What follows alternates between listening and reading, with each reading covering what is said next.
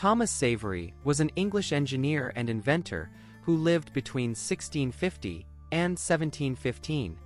In 1698, Thomas Savery patented one of the first efficient steam engines, the Savery engine, which he named after himself. This machine was developed to draw water from mines.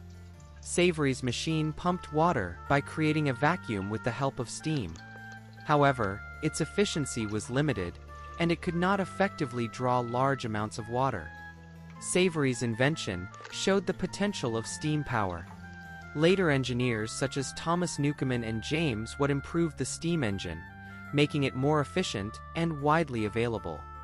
James Watt developed the concept of horsepower that we use today and named the unit of power watt in his name. Thomas Savery went down in history as a pioneer of these engineering developments.